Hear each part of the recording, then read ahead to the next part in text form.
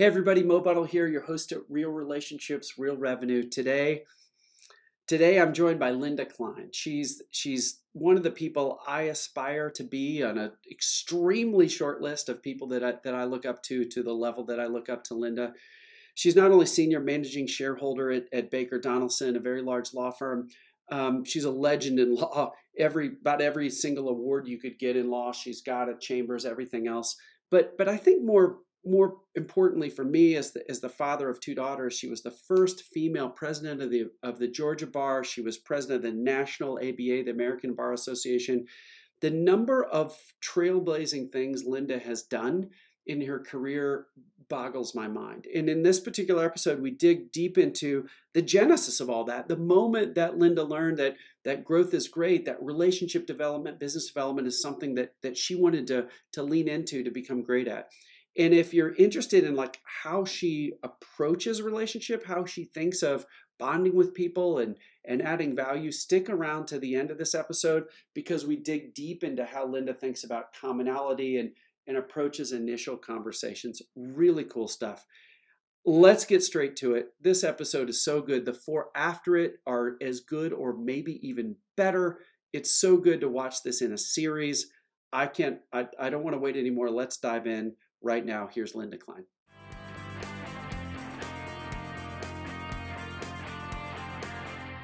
Hey everybody, it's Mo Bunnell, your host here at Real Relationships, Real Revenue. I'm smiling from ear to ear because I've got one of the folks that I look up to immensely here for you on the show today. Her name's Linda Klein. She is a senior managing shareholder at Baker Donelson. She's past president of the ABA world, countrywide. She was the first woman president of the Georgia Bar.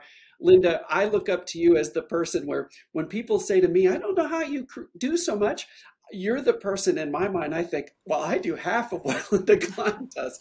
So I'm just so thrilled to have you on the show. I'm so thrilled to introduce you to our platform and all the people who can learn from you. So first question, first episode, right out of the gate, you are so great. And I look up to you because you're so great at seeing a change that needs to happen in the world with a client, with a group, with a cause, with the ABA, whatever. And then you create growth. You create growth opportunities for other people. When was the moment you realized that growth was great, that being a change agent, a positive change in the world is something that you wanted to do? The answer may be not as exciting as you were expecting, because I take the words building a relationship and business development and I separate them. First, business development. As a 23-year-old young lawyer, I was assigned a small case for a client in the moving and storage business. And I took the job very seriously and I did the very best I could do. The clients were 30 years my senior, maybe more. And I talked to them frequently about their case. I went to their office, I went to their warehouse, and soon I was the only lawyer that the clients would talk to. They wouldn't talk to the bosses anymore. And the client said, well, we always had to go to the lawyer's office. No lawyer took the time to come see me or to see their facility and learn how they do business. No lawyer paid attention to them and no lawyer listened as far as they felt. So at the time, I didn't know I was doing business development. And as far as I knew, I was just doing my job. So I guess the first point is when you're starting your career, you do your best and the rest will come. But specifically, I took the time to go to their office rather than sit in my own. I took the time to learn their business. And that lesson stayed with me my entire career. It's so rich and so good. And I remember we were at lunch once, and I might paraphrase this wrong, so I want you to correct me, but I think you said something like being a good business person that happens to know a lot about law is really a powerful thing as opposed to only being a good lawyer. And is that sort of where you're going by learning their business, showing up, showing them attention, showing them you cared enough to learn what the business was like, and then applying the law to the case you were working on? What are your thoughts? Yeah, exactly. It's not about developing the business. It's about developing the relationship. One of my retired partners made an absolute art of making his clients his personal friends. They'd play golf together. The spouses would play bridge and golf. And it was very, very impressive. And it worked so well for him. I don't think it works now, but that's an example. But, you know, I just thought of something I'd like to share. Uh, it's a part of my life that I just realized related to this context. When I was 6 years old, my grandpa Harry said, "Your grandmother and I were married in March of 29, and I opened my grocery store." Then he said, "We had no idea of the depression that was to come. People were starving." And then he told me about the first form of welfare. Women were sent by the government to his store, and they sat in the corner of his store and decided what the poor people were going to eat that week. He said, "Linda Ann, that's awful. People should be able to choose what to feed their family." And he talked about the cultural differences around food in the immigrant community that he served. And he said that the ladies might decide that an Italian family was going to eat potatoes when they wanted pasta. And then he leaned forward and he said, "Sometimes when the ladies left, I exchanged the food." Now, my grandfather built a relationship with the community, and he was helping his neighbors through a very tough time, and they loved him for it. So while the longer version of this story is really about why I became a lawyer, the lesson I just realized it related to here for you is that the key to successful business development is relationship. Yeah. Well, you know, of course, our system, and I could not agree more. It's just so powerful. Well, let's get super practical. And one of the things I get feedback on the show is people like the concepts, they like the big ideas, but they also love just the sheer practicality of something they can put in place right away today. When you think about, so let's drill down on this idea, because our audience is like dying. Linda, how do you do it? So when you think about, let's drop everybody into like a first time meeting. You've got an incredible network. Somebody that knows you sends a CEO, or there's some kind of matter you could work on. They introduce you to somebody. I bet this happens multiple times a day with you, because you've built such a powerful relationship base. So you meet somebody for the first time. First meeting, let's say it's on Zoom, it's over coffee or whatever. What are you looking to do in a first 30-minute meeting to start to build that relationship? I built an entire business development practice over being very involved in the community. I was the first one president of the state bar. I went on to be president of the American Bar Association, which I believe is the largest voluntary professional association in the world. But through my construction practice, I was involved in sustainable development before that was in vogue. I've been involved in nonprofits, diversifying corporate boards and diversifying corporate leadership. Through my higher education practice, I became involved in health equity by getting to know medical schools. I work helping homeless veterans get access to justice. And there are many more that I'd love to talk about. But the point is, in telling you this, is along the way, I met people who shared my values, and we shared business relationships after that. And you mentioned that from my community service, I also built a big network of friends like you, who I can introduce to my clients when they cannot when I cannot solve the problems that they have. So I guess my icebreaker is to talk about the things outside of the day-to-day business relationship that are important to them. And always there's a place to connect. Yeah, and you're so good at that. I've seen you in action in sessions, meeting people and things like that.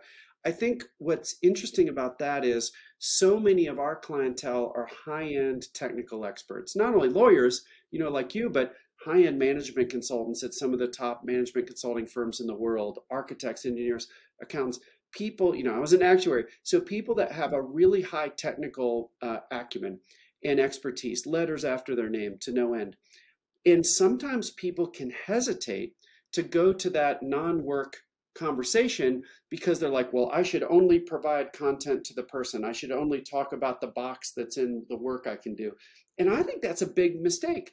Of course, it's important to be hireable. Of course, it's important to share your expertise, but it's also so important to be human too, not just hireable, but also human. So what's your advice to somebody who says, gosh, Linda, you've got this big network. I've got 1/100th, that sounds like of what you've got. But I hesitate, say somebody's hesitating to talk about non-work kind of things or non-content kind of ways. What would you tell them?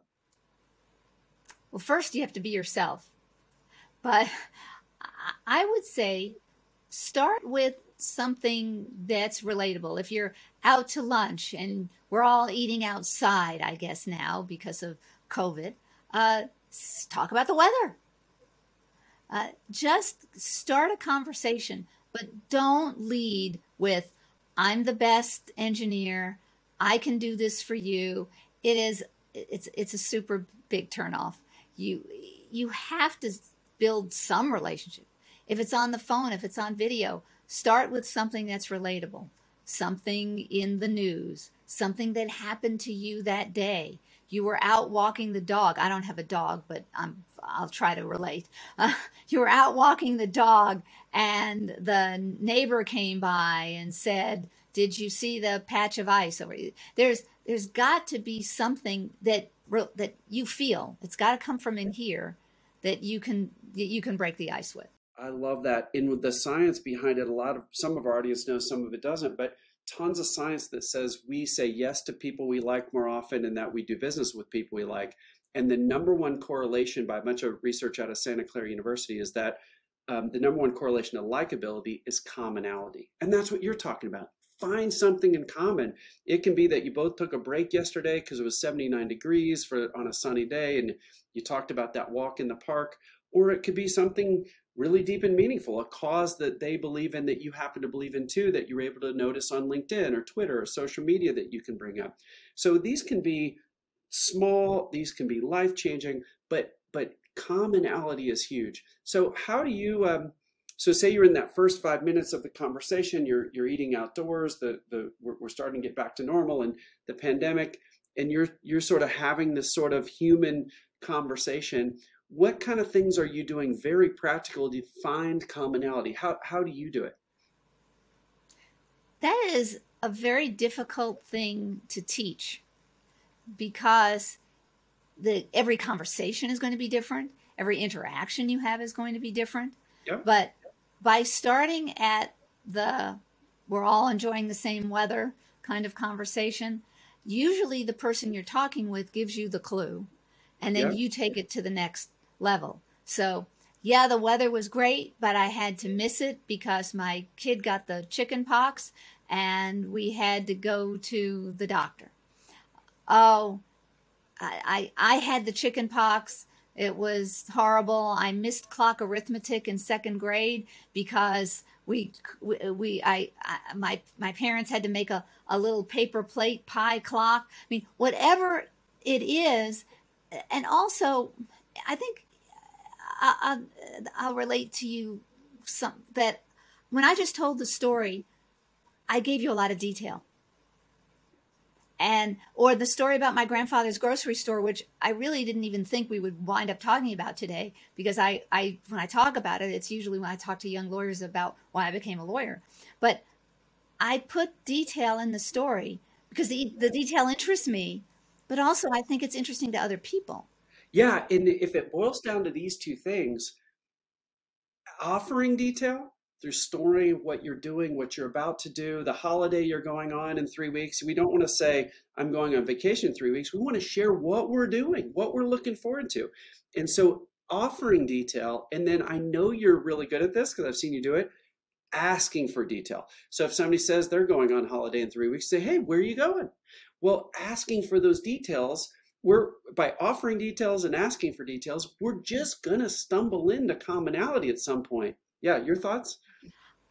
I want to take this in a slightly different direction because commonality is critical, but diverse people in the various professions have struggled for years with feeling like they're not part of the team. They don't have these common relationships.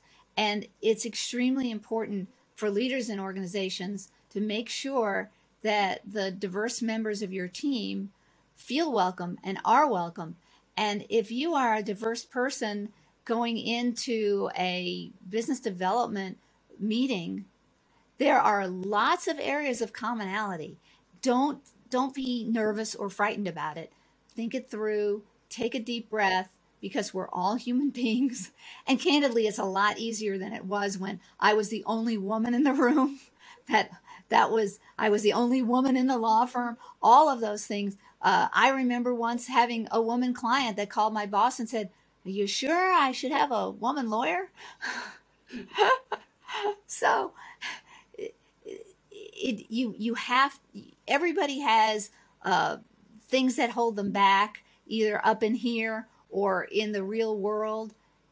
Everything can be conquered. Just march forward. The answer is there, and it always comes from being yourself. Linda, I can't, a lot of times I'll synthesize an episode.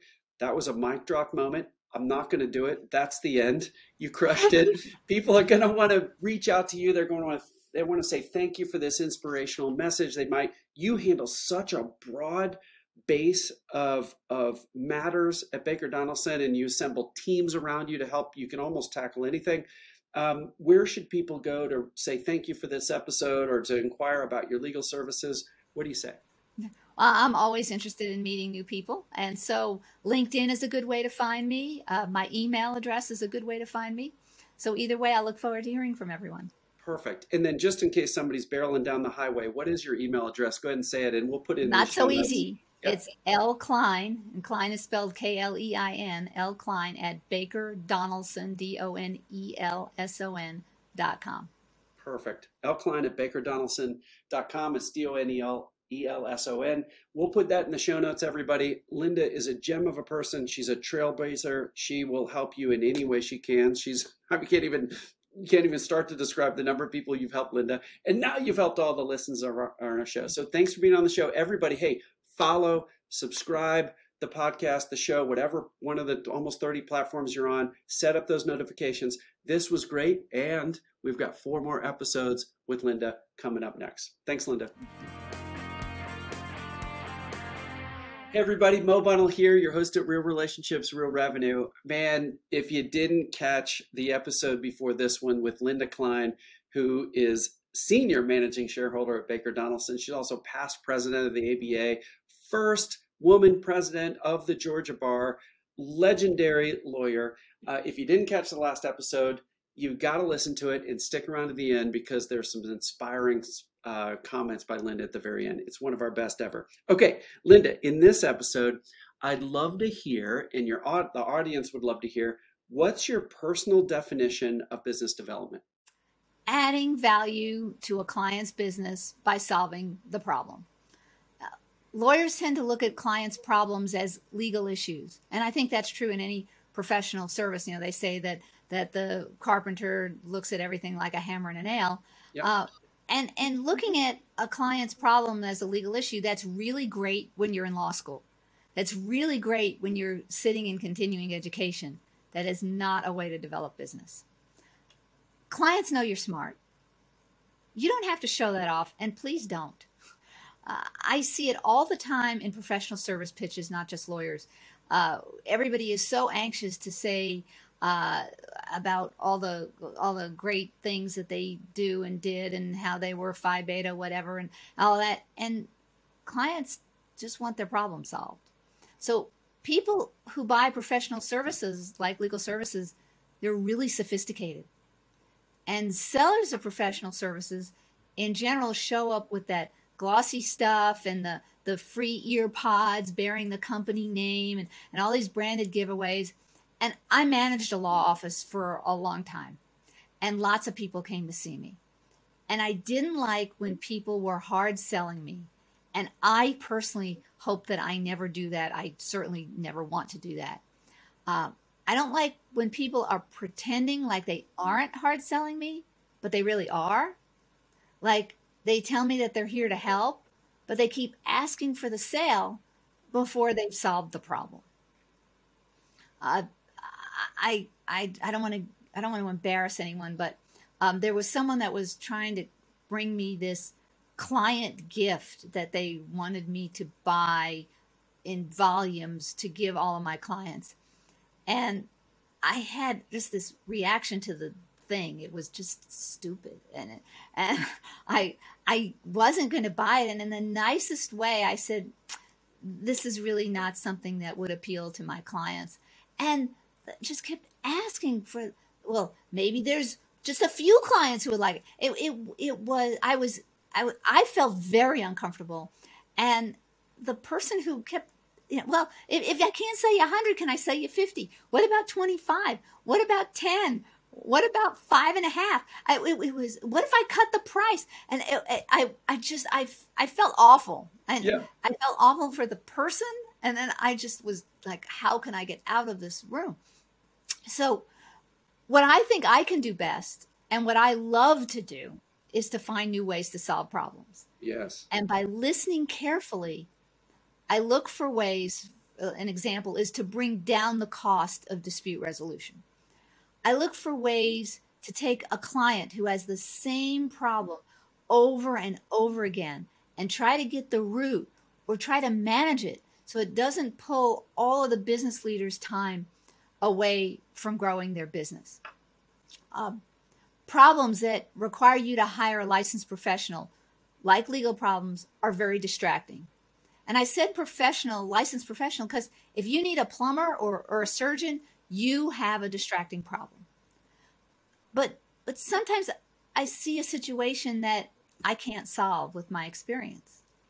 And if I can't help, do I know who can? Maybe there's another lawyer.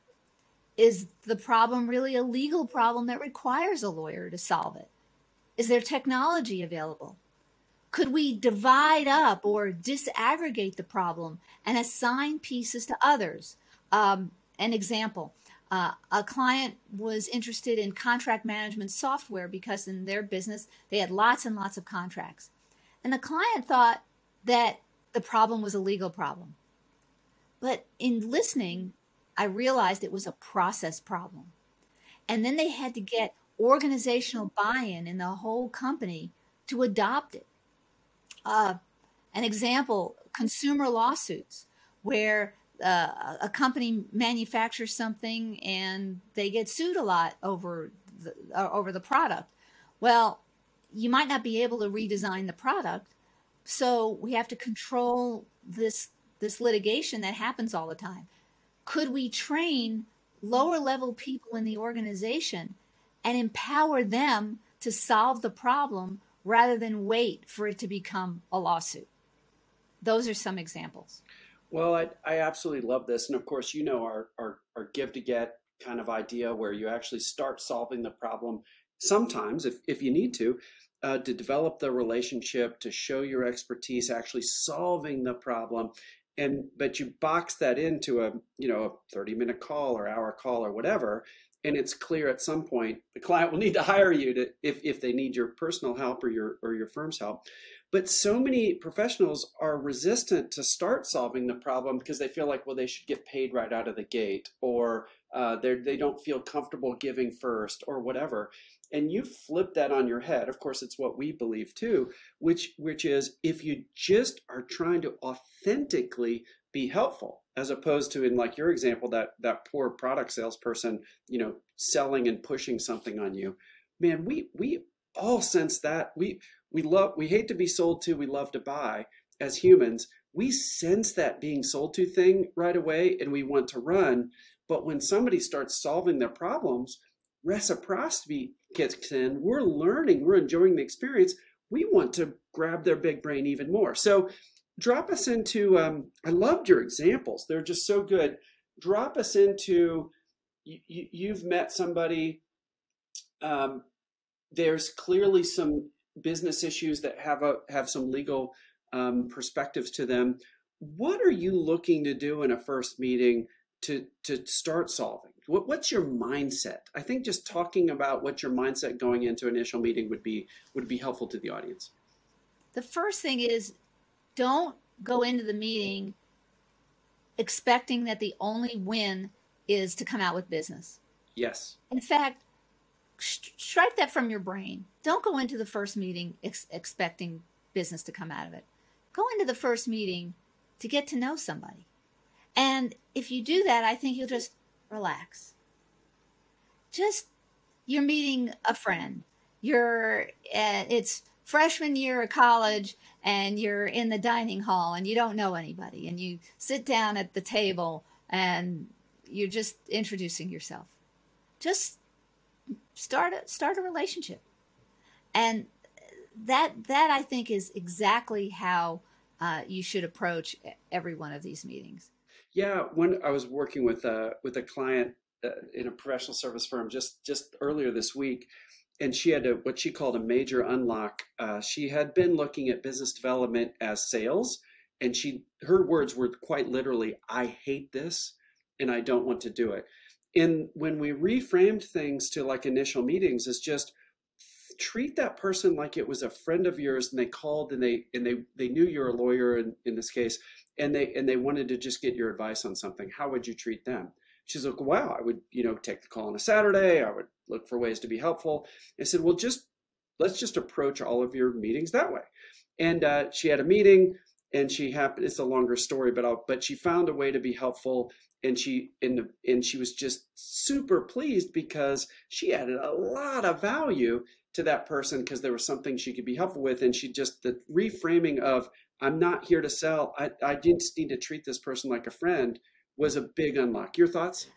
So nothing makes me prouder than when I can help clients in their success. Yeah. And it's also true that nothing makes me prouder when I can help my colleagues in their success. So when I'm able to help someone achieve their goals, I feel great. Yeah. And that's exactly the feeling that your client had. So let's dig in a little deeper. Our audience always said practicality is really helpful. So, you've talked about mindset, getting to know someone, meeting a friend, having that metaphor of we're freshmen in the dining hall and we're just meeting people. When you're thinking about follow-up, so you've met somebody, they have a business issue that has a legal angle to it that you could be helpful. You had a great meeting. You were going to say introducing to somebody at Baker Donaldson, amazing firm. What, 2 weeks later, 3 weeks later, and you're thinking about follow-up, how do you think about reaching out to that person afterwards? Well, remember that I've listened carefully. So maybe it's just trying to find ways to connect them with someone else. Maybe it's not even someone else that helps them with their business. Maybe in the course of the conversation, I learned that a friend or someone else in their business in another city is going to relocate to Atlanta, where I live. Maybe it's a friend that's in a totally different industry. Hey, so-and-so, my friend here in Baltimore is moving to Atlanta. Well, I'm all over that. First of all, I want to do it. And I'm delighted to introduce the new person around. So put me in touch with your friend. Usually that's an email happens quickly. And we'll go ahead and get started. Where are you moving to? What are you going to be doing? And by the way, by that time, you might have 2 clients. Yeah, I love it. You get a twofer with something like that. And I think the key to your point with this, that the words I wrote down were listen carefully. That's it. So let me go deeper on that. Super practical again. How do you, like Linda, so many people, past president of the American Bar Association, first woman president of the Georgia Bar. You're involved in so many different community activities with, I couldn't even want to get started because there's so many. How do you make these connections? How do you remember that so-and-so's moved to Atlanta and they might want to meet so-and-so? Like how do you keep track of it all? Well, I guess I'm the phone a friend on business development. So I don't know if people remember that TV show, Yeah. but the whole idea was that you were on a game show and you had an opportunity to phone a friend if you didn't know the answer. So when an email goes around and says, I need a left-handed plumber in Minot, North Dakota, I'm usually the one that answers that. How do I remember it? I don't have any special device. I'm sorry, but I suspect that if people use a tool that you have given them that I'm embarrassed to say I've never used, where you've got the big sheet and you write down all the people you know. I think that's exactly what people could do.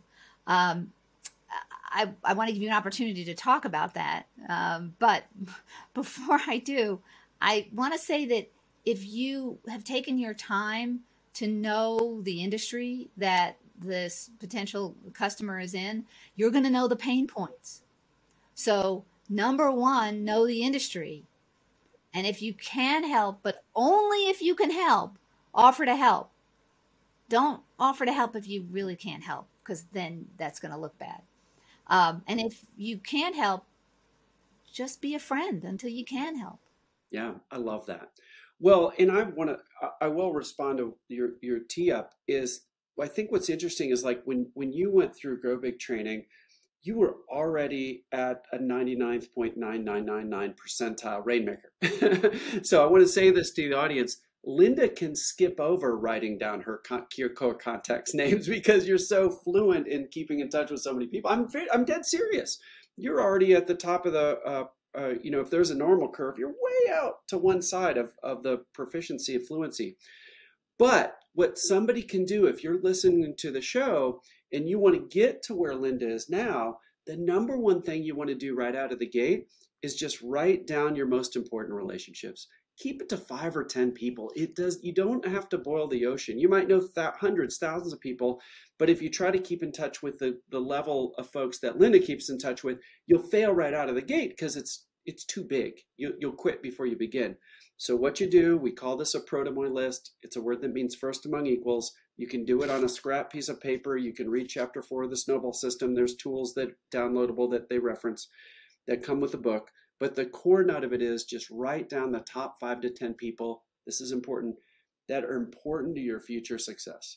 They may be people you know well now, they may not be, but that's where you're going to steer your efforts of helpfulness, is to your high priority. Linda does this with thousands of people, Linda, but that is a very high bar. That's like you're learning a sport and you're trying to compare yourself to a gold medal Olympic athlete. Don't do that. You don't go to Linda right away, Linda level, but just start small and then you scale up from that. So Linda, your thoughts on that as we wrap up? That was absolutely great advice. So your number one takeaway, people out there in listener land, is what Mo just told you, because he knows he's the best. I love it. Well, I want to coin a phrase. The best of the best from now on, we're going to call Linda level. It uses alliteration. It's true. So from now on, I'll say, hey, don't go to Linda level right out of the gate. Just go to level 1. That's way out here. Well, Linda, thanks for being on the show. Everything is just so meaningful and thoughtful and poignant. Where should people go if they want to say thank you for the inspiration you've provided, if they want to maybe even inquire about you helping with a legal issue? Well, I'm always delighted to meet new people, and LinkedIn is a good way to reach me. Email is a good way to reach me. lklein@bakerdonaldson.com is my email address. And I look forward to any friend of Mo's is a friend of mine. I love it. Well, everybody, we'll put those down in the show notes. So if you're in transit and you can't write those down, just check in the show notes later. But if you do want to just type it, write it down verbally, it's Klein, Klein, at BakerDonaldson and Donaldson.com. And Donaldson is Donelson. Linda, thanks for being on the show. Everybody follow, subscribe, set up those notifications so your phone goes off like crazy, because we've got 3 more episodes coming up. And we're going to teach you Linda level in every one of these 3. Linda, thanks for being on the show. Thank you. Hey everybody, Mo Bunnell here. I'm just having a blast with Linda Klein. You can feel the energy. If you haven't listened or watched the last 2 episodes, go back, because Linda Klein, who is Senior Managing Shareholder at Baker Donaldson. She was the first woman president of the Georgia Bar. She was president of the National American Bar Association. Just a change agent in every sense of the words. Linda covered some very specific things, how she thinks about growth, what her definition of business development is from a practical perspective, how she follows up with people, if she thinks about first-time meetings. Really good stuff in the last 2 episodes. In this one, Linda, I can't wait to hear what's your favorite science, step, or story when it comes to Grow Big training or the snowball system? It was hard to pick one. When I was thinking about this, I remembered that I was privileged to be invited to your book launch party when you Yeah. launched the snowball system. And I remember the drinks were in those plastic cups. And you need to know that I have saved my snowball system plastic cup. It is prominent in the kitchen. And so every day when I open the cabinet with the cups, there it is. And what does it do? It reminds me that I need to be channeling Mo. So it's very important, everyone out there. If you don't have the cup, then take the book and put it somewhere where you'll see it every day so that you will channel Mo every day. Well, you gave me goosebumps on that. Well, I'll tell you, folks, if you want a plastic cup, I'm a little afraid to say this because we have a pretty big audience, but I do have a couple around, and if you're a really great friend, I can send you a cup. Oh, I should have brought it to show it off like Vanna White, but sorry. I didn't know we were going to have this conversation. But I'm going to pick something from Grow Big training. Okay. And I'm going to bet that I'm the first one to choose it. Ooh, I like it. And You've that created is some curiosity. Yeah, go ahead. dynamic meeting planning. Oh, I love it. Go deeper. I never like to feel unprepared in my work. I never want to be asked a question by a judge in court when I don't know the answer. And the same is absolutely true for meeting a new client. Let's say you're meeting with a construction industry potential client to discuss a problem involving their business. You need to know the language the industry uses. Yeah. A sub is a subcontractor, not a substitute teacher. PSI is used to measure concrete strength. That's pounds per square foot. In financial services, you need to know things like EBITDA. These are the important language of the potential client's business. So with you, Mo, there's a funnel in every module. And the one here is starting at the broad top of the funnel, which is research the industry. Yep. Next, research the company. Yep. And then research on the prospect. Yep. Now, hopefully we all have someone who can help us do this research, but there's always Google. And it's amazing how much companies have on their website. They may give you their goals, and of course you've got all their press releases. It strikes me to say that more and more professional services are being sold by teams to teams. Yes. And if you're lucky, you have someone at the company who's going to spend time with you in advance, answering questions to make you better prepared.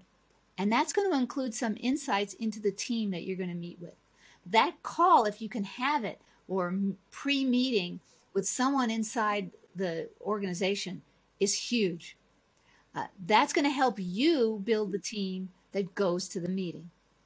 And by the way, preparing for the meeting pays even more dividends when you actually get the work because you have an enormous head start. I'll pause there before we go to the 4-quadrant approach. Yeah. Well, no, I want to go deeper on this. And I'll tell you, it's interesting because as people go through Grow Big training, the consistent feedback we get around dynamic meeting prep, because it's a roll-up of so many other skills that feed into it. How do you ask great questions? How do you overcome objections? How do you deepen the relationship using the 4 quadrants, all those kind of things? The common feedback we usually get is, oh my gosh, my firm, my organization, my company, we almost always prepare for delivery meetings. Oh my gosh, we got the meeting next Tuesday. It's the readout of our initial analysis, whatever. We all got to get ready. Everybody does that. But for some reason, for business development meetings, people either don't prep at all or they text each other right before or whatever. So what if I have a feeling you are always preparing well, but as you've looked at your teams you manage, if you helped other prepare on those 3 levels you mentioned, what's going on in the industry? What's going on in the company? What's going on with the actual human beings that we're going to meet with? What have been the before and after that you've seen as people prepare more? Well, the first thing is the more prepared you are, when you get the business, the work is going to be much easier to do. Yep.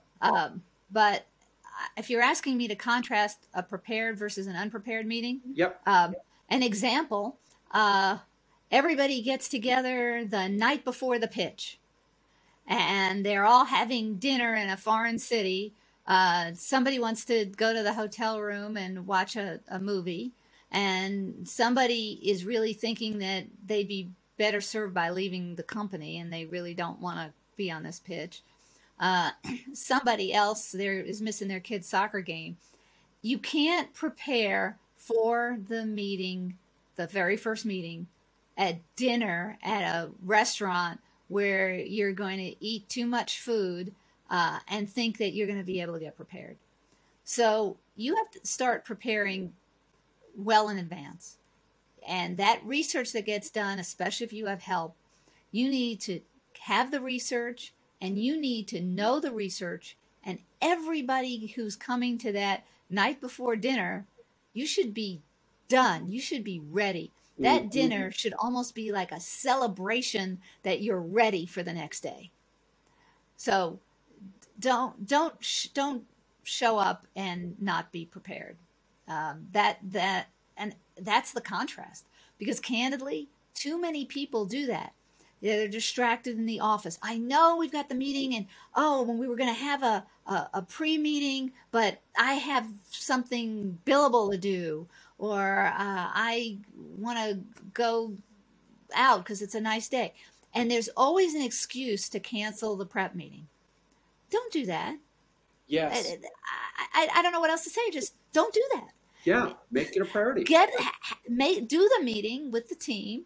Decide, Sammy, you're going to talk about this because that's what you're really good at. And Susie, you're going to do that. And it would be really good if you let me introduce you so I can tell them about you. Don't brag on yourself. Let me do that for you. There are all the little things that need to be done that you don't want to have an awkward, I'll just introduce myself. It's just horrible. Yeah. I love and it this. also makes your team look like they don't know how to work together. Exactly. The team needs to show the client that they are seamless, that they're used to working together, that they like each other, that they like working together, and they love solving problems for their clients together. Yes. And I'll just share with everybody just some pro ninja tips on this. If there's a half a chapter in Snowball System all about this. There's a form you can download that comes with the book. Obviously, it's part of the Grow Big training, like you said, Linda, as well, where we guide people through it with an actual facilitator. But the major steps are: figure out what's your goal for the meeting. How far can you go? 2 is, what's the frame? How do you kick off the meeting, preferably beforehand, and then also in the first 5 minutes to say, hey, we think we can accomplish X. How does that sound to you? If they tweak it, great, they're buying in. If they say, that's exactly it, great, you've shown that you've done your homework. Then we get into some things like, what are the big questions we want to ask? What are the objections we might hear, and how do we overcome that? What's the order that we'll go through in the meeting, and who's going to own each piece? Who should even sit next to whom on the Zoom screen or in person, based on thinking preferences? And then what's our natural next steps? Potentially, what's a cliffhanger? What's a thing we can suggest at the end of this meeting that would incentivize and make people really excited about meeting with us again? So there's a process to this. I say this to the audience, Linda, you already know that, but there's a process to this, and there's forms that come in the Snowball System or Grow Big training that help with that. So yeah, go. I want to just react to a few things you said. And I think your point about having one goal should be obvious, but I will sign an affidavit that it is very easy to get distracted. Oh yes, 100%. And that's actually the hardest part, I think. Yes. Maybe the hardest part for me personally is to be direct about the purpose of the meeting. That might be the hardest part, because that it requires you to get a little courage down there. So I think maybe, when I ask you a question, why don't you help us with that one about being direct about the purpose of the meeting? How do you gather the courage for that one? Yeah, well, thank you. I'm not going to go too long because remember, you're the interviewee, although I see what you're doing. Oh, and I just thought of another story too. Good. So, Well, I'll answer quickly then, and we'll get back to the story. But this is really rich, folks, because your prep is gonna determine how the client feels about you, and it's all in the prep. So the idea of how to gather that courage to frame up the meeting appropriately. I'll give you an example. Um, if your goal in a first meeting is to find follow-up, like Linda, you mentioned this so well in the prior two episodes. Everybody go back and watch or listen to those. Your goal when you meet somebody is develop a relationship, not to sell something, to potentially find some ways to follow up. And it's so authentic the way you do that. So back to the talking to the audience, what you might say in the beginning of a meeting, say you're meeting for lunch, you've met a potential prospect for the first time, it's light and breezy, there's just two of you. You might say very informally in this case, because you're at lunch and it's outdoors and things like that, you might say, hey, Jane, I'm so glad that Sue introduced us. I'm really interested in learning about what priorities you've got in this meeting and just to get to know you. So over the next months and years, I can find ways to be helpful. Let me be clear. You've probably been to meetings like this where somebody tries to jam their services down their throat or sell. You can just make fun of it. I'm not going to do that. I really want to hear what's going on in the business. You're in manufacturing. I've done a lot of work with manufacturing companies, and I just love to learn from you about what priorities you've got going on. If there happens to be some ways we can follow up legally or just as a friend, that's what I'm looking for to do. Does that sound like a fun talk for today? So just, I think being authentic about it is the way to go, because I think if you skip over it and you just start talking about other stuff, they're sitting there using a lot of their cognitive brain power thinking, what are we doing again? And is this person going to sell to me? And what's this going to be like? So I think it's just so powerful to right out of the gate, be authentic. and that's why I don't bring a PowerPoint unless I am Yes. specifically asked to do so. I don't Yes. bring a glossy brochure unless I'm specifically asked to bring bios of the team. But that Yes. doesn't mean I don't think about the agenda. Yes. But you have to be ready to discuss what they want to discuss. I mean, I can't tell you how many times you have an hour set for the meeting. They walk in, they tell you they have 20 minutes and you were expecting to see Mr. X and Ms. Y and Ms. Z, but Yes. instead they're called out of town. Someone else covers the meeting. You're called to talk about A, but in the morning something happened, like their biggest customer filed bankruptcy, and that's all that's on their mind. Blah, blah, blah, blah, blah. So the more prepared you are, the Yes. easier it's going to be to switch gears, to pivot, and the easier it's going to be to answer the tough questions because you've considered them in advance.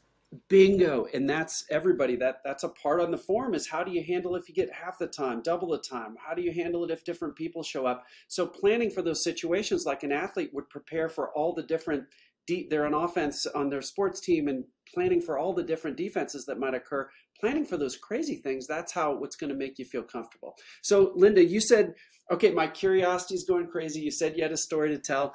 Let's end this episode with a story. Go. Oh, well, I hope we have enough time. So I'll tell the story, and if there's no time, I guess you can edit No, it out.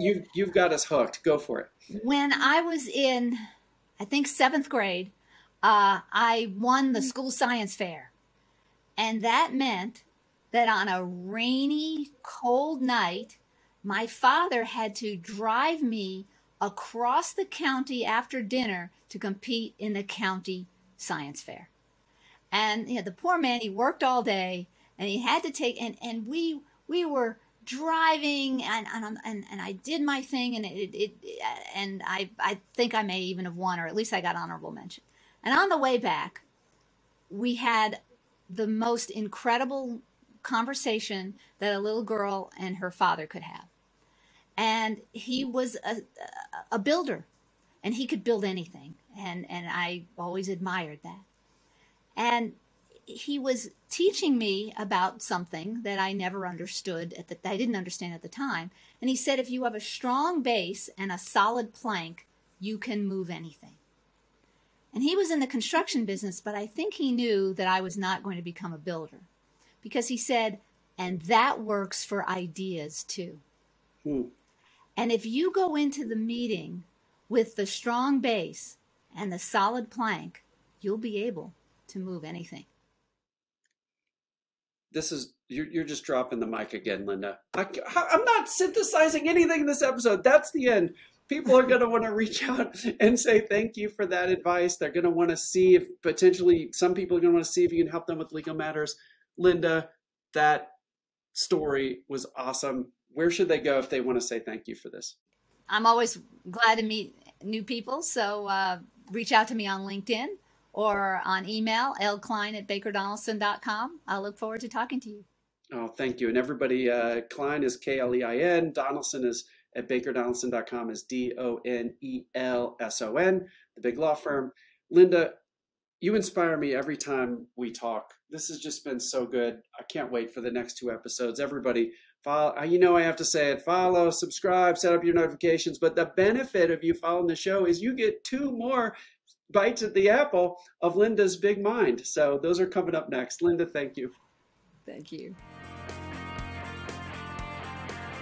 Hey everybody, it's Mo Bunnell, your host at Real Relationships, Real Revenue. I'm grinning again from ear to ear because Linda and I were just talking in between episodes.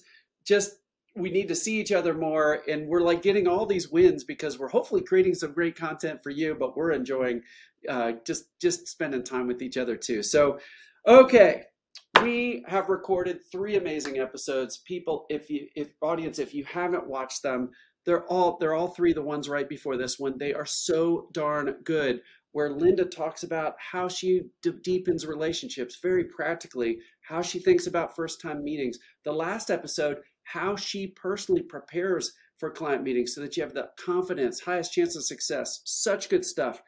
This 4th episode in this season is one of my favorite ones. It's a little more storytelling. The goal of this episode is to be inspiring. And Linda, you've inspired even when you haven't been trying. So I can't even wait to see where this goes. But I know you never talk about yourself, but I need you to for our audience. And I want you to share a business development or relationship development story that you're particularly proud of. Many, many, many, many years ago, I did a favor for an accountant. I didn't send him a bill. And it obviously made a difference to him, but honestly, I just forgot about it. And I barely remembered the person. And I definitely didn't remember, and still don't remember. I do not remember what I did to help him. A long time passed. I don't even remember how many years passed, but it was more than 5. It may have been 10. One day, the phone rang. It was that accountant. And he had retired years earlier, so he certainly wouldn't be in a position to send me business at this point. But he was volunteering at a nonprofit where people who have business savvy help budding entrepreneurs start their business. And the call went something like this. Hi, Linda, this is John Jones. Do you remember me? Well, thank goodness, before I could answer him, he reminded me about who he was and what I did for him and how much it meant to him. And he told me that he had retired. It's great, John. I hope you're enjoying yourself and your grandchildren or whatever. And then he told me he was volunteering. And I expected he was going to ask me to help the group, to make a speech. And by the way, he did do that at a later date. And I was happy to help. But the purpose of the call was to tell me, and this is just about a quote, everyone I meet asking for help there is a loser with a capital L, except this guy. And he needs a lawyer. Are you taking new clients? And the client was in an industry that I had to learn. The client sold niche products in a very mature industry, very tough business for most mature companies. But it turned out that the guy was a genius at knowing what to sell and how to make the product. Because if you would have asked me, this guy couldn't possibly make it. He's starting out. It's a niche product. The industry's mature. There's a lot of competition from very successful mature companies. Well, I incorporated him. I helped get him started. And within 9 months, he was the biggest client of our firm. Wow. I think you wanted me to tell you what I was most proud of. Yeah. So keep going. In that story, let me actually say it so the audience knows where we're headed is. what, and I'll just like let the audience peek behind the curtain. When somebody shares a story they're proud of, and by the way, folks, you can ask somebody this at a client at dinner, whatever. It's an amazing couple step process. Share a story you're proud of, and then say, what did you personally do that makes you so proud? And I got this from a good friend, Luke Burgess, who's written a book called Wanting, and he's just a genius. Highly recommend the book Wanting, love it. So back to you, Linda. What are you personally most proud of in that story? That I made a difference in two people's lives. For the client, I helped him achieve his dream. I helped him start and grow a business. And by the way, it is still very successful. And it's providing for the next generation of his family and maybe even the one after that. Now, for the retired guy, he never forgot what I did to help him. I forgot, but he didn't forget. And it shows that investing in other people is always worthwhile. I think we said this in another episode, but I created an entire business development career over volunteering. And while my practice involves helping business people make their businesses run better, I like sharing our community endeavors to make things better. I like helping them solve their business problems. We solve problems and community problems together. And more importantly, we prevent problems from happening both in their business and in the community. That's what professionals do. And that's what I love to do. I love it. It reminds me, I was just on a Zoom call with some really high-end management consultants, global organization. It was early this morning on Eastern time where we're both, because most of the folks were in Asia. But some folks were really struggling with, I like this idea of helping people because that was a big theme. Like you told us better story than I did. I should have you attend some of these calls. But they liked the idea of helping, but the barrier was, oh, but I'm so busy.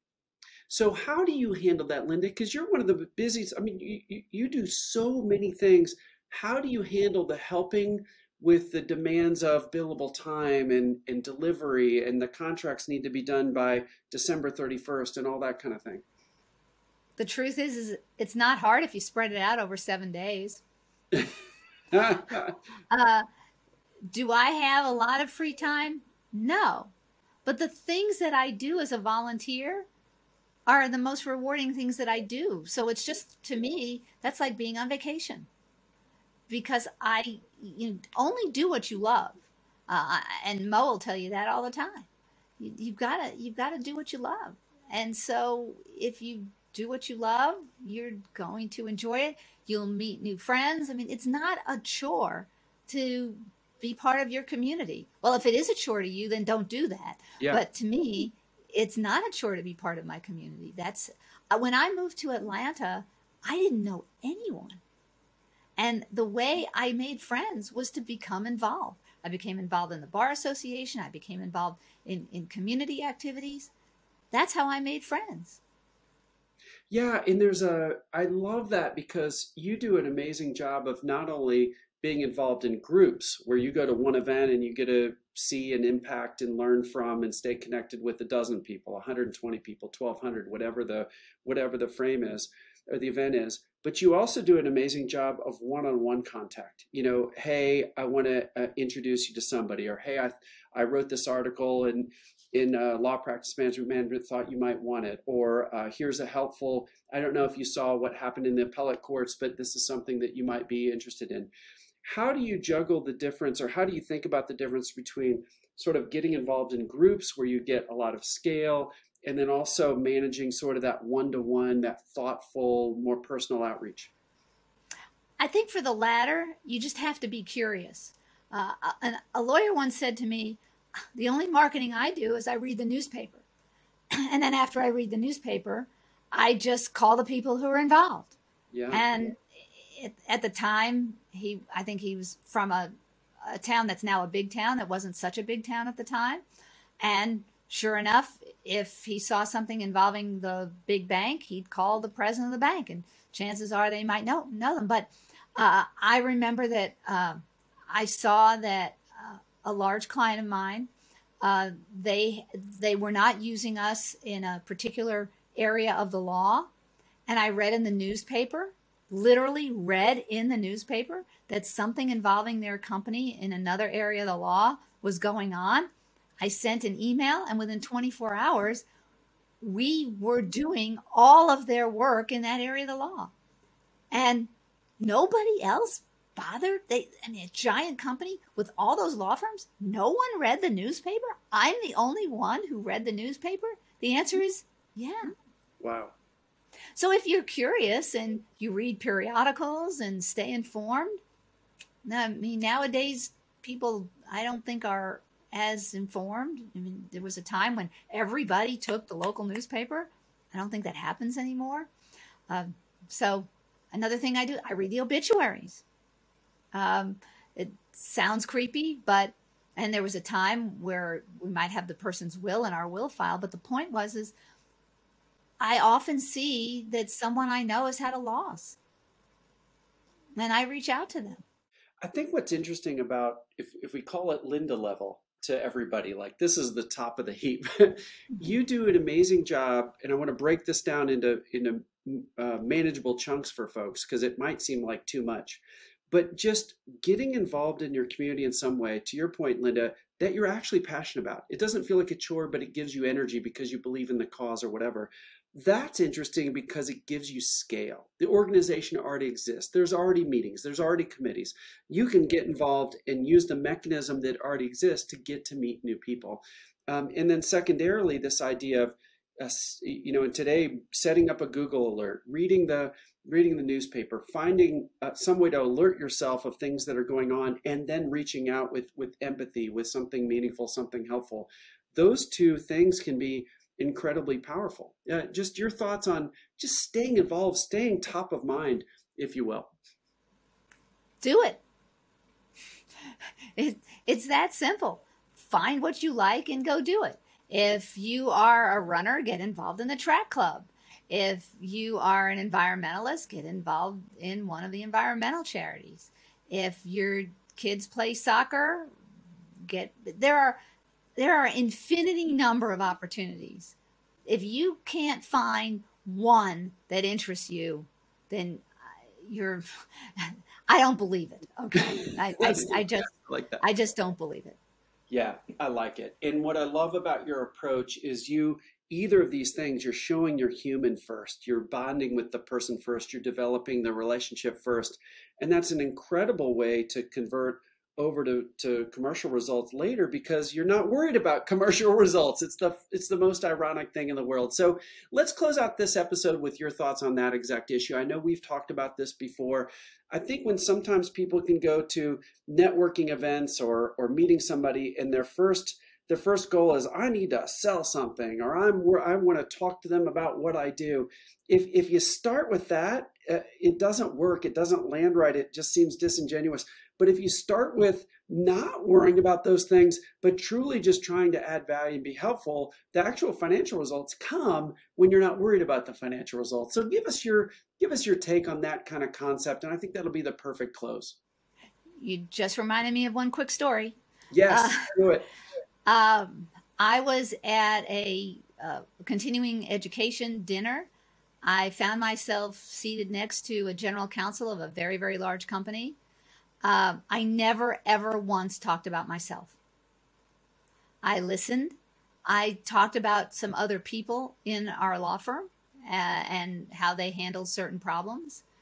And a couple of months later, we got an opportunity to pitch against 50 other firms. Almost all of them had a prior relationship with the company. 15 were chosen, and we were one of them. I love it. Isn't it neat and ironic and counterintuitive that the more the other person talks and the less you talk, the more people like us? Or the more, I should say it, not you. The more the other person talks, the less we talk, the more they like us. And how memorable is that you were able to fast track what other firms probably spent years to get to that last panel, that top 15, you were able to do in one conversation because of the way you handled it. That's just, it's the perfect ending to this one. And I'll say this one last thing. You had mentioned that you helped two people. in that original story, my guess is you helped dozens and dozens, because not only did you help the person achieve their dreams, not only did you help the retired accountant, but you helped all these people at Baker Donelson serve and do the best work that they could. And when you start talking about a firm's biggest client, there were a lot of lawyers that were finding meaning in the work that they were doing too. So through one action, that little favor you did an accountant years before, you were actually able to help dozens and dozens of people. And I think that's super cool. So Linda, well, in full disclosure, that was the firm that we merged into Baker Donelson. So it was before Baker Donelson. Okay, so I get it. But it still was the biggest client of that firm. Yeah, I get it. So the denominator was a little bit bigger, but still the impact, dozens and dozens and dozens of people. So Linda, people are going to want to reach out to you. They're going to want to say thank you, potentially even ask your advice on a legal issue or the business matter that has legal implications. How should they do that? Oh, I'd love to talk to anyone who has a question. LinkedIn is a good way to find me. Email is a good way to find me, lklein@bakerdonelson.com. Awesome. And we'll put those in the show notes, everybody. Hey, make sure you follow, subscribe to the show, set up those notifications. We got one more amazing episode with Linda coming up next. Hey, everybody. Mo Bunnell here, your host at Real Relationships, Real Revenue. I'm almost sort of sad. This is our 5th and final episode with Linda Klein. I feel like I'm getting decades of knowledge in just 4 episodes that we've already taken. I always feel that way with you, Linda. Like if we have an hour lunch, I leave like floating on cloud 9 driving home because I feel like I got 10 hours of awesome ideas. I think our audience is going to feel the way. But this is our last one. So pretty cool question, I think, for the last episode. You've had so much success. You're a senior managing shareholder at Baker Donelson. You've handled some of the firm's biggest clients. You've run the firm. You've been the first woman president of the Georgia Bar. You've been president of the National American Bar Association. Pretty storied history, of course, Chambers rated, all that other stuff. Your bio's like this long. But given that, if you looked back and if you could record a video to your younger self, around business development, relationship development, the kind of stuff that we've talked about our last 4 episodes, what message would you send back to your younger self? Business development is about passion. Ooh. Life is about passion. Don't lose your passion for getting involved. Being part of the community is the price we pay for democracy. And helping others is the most satisfying thing you can do. Temptation to stay at the office is great, and it's really easy. And in so many ways, it's so much easier to make $1 than to make a difference. But making the dollars is never going to give you the fulfillment that comes from making a difference. You can do both at the same time. And that's what I learned. I think, Mo, that might feel a little touchy-feely or esoteric. I think there are components to this. Take the time to get good at what you do first, and then you have something to sell. And if you're passionate about what you do, you're going to get good at it. Think about how others will hear what you say. People can accept anything except being ignored. If you're going to say no instead of avoiding the other person, because it's much easier to just delete the email or not answer the phone with caller ID. And if you say no, please do it with kindness. There's a Maya Angelou quote that I just love. People will forget what you said, people will forget what you did, but they will never forget how you made them feel. Treat people right. There's a story that my grandfather taught me about treating people right. That's in an earlier episode. Your words will evoke feelings in others.